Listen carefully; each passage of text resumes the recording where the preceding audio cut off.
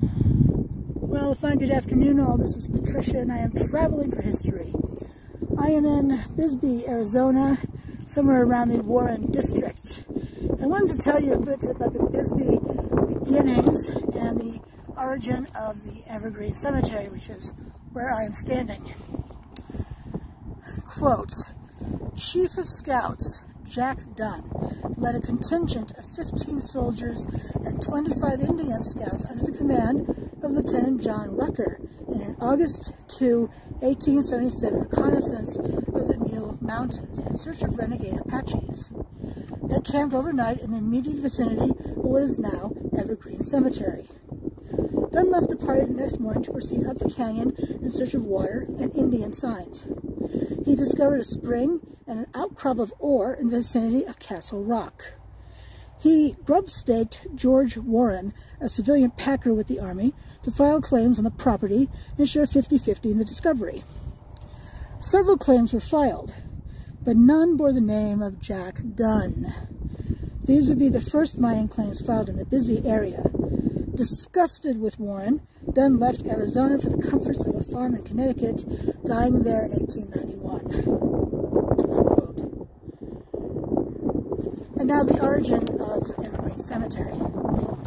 Quote, when the mining settlement of Bisbee sprang up, burials of primarily unmarried men were haphazard, usually taking place where they died. By 1883, a cemetery had been established in what is now Upper Brewery Gulch in the Bisbee Historic District. But public health concerns about the leaching of graves into the town's water supply arose after a series of typhoid outbreaks. The city established Evergreen Cemetery in 1912 and transported bodies to the new cemetery. The old cemetery is now City Park. It can be visited by walking up Brewery Gulch. In 2005, Evergreen Cemetery was listed on the National Register of Historic Places, one of only 2 cemeteries in Arizona so designated. More than 40 acres in size, it is divided into 51 distinct sections lumped together by fraternal organizations, religion, ethnicity, race, and military service.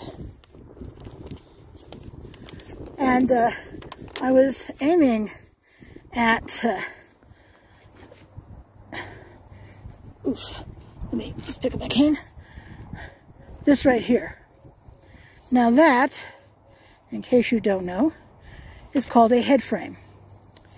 Head frame was used over the top of a vertical mine,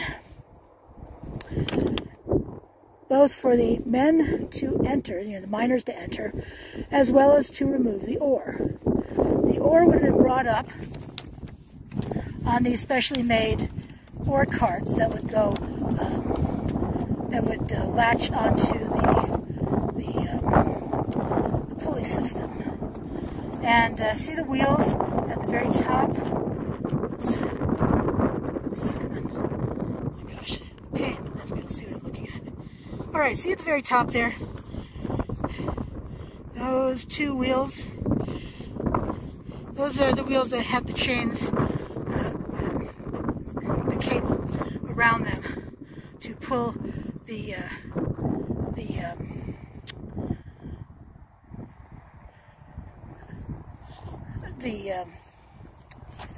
ore carts up. The men had to climb a ladder. That's usually the way it worked. I presume that's the way it worked here as well. I love those things. You see there are stairs as well. So I can see it with my naked eye. Let's see if I can make it easier for you. Those look like, where's my cane? Those look like staircases to me. So, anyway, fascinating stuff. I love mining camp stuff. So, anyway, I hope you enjoyed all that neat history. Because, what am I doing? I'm traveling for history, right? Alrighty, and as I pan around so you can see this place. This is Patricia, and I'm traveling for history. I truly appreciate your coming with me today for this video and any other video you're watching from my visit to Bisbee, Arizona. Arizona in general. So until I see you again, I hope you have a fabulous rest of your day. Thanks for watching, and I shall see you soon. Bye now.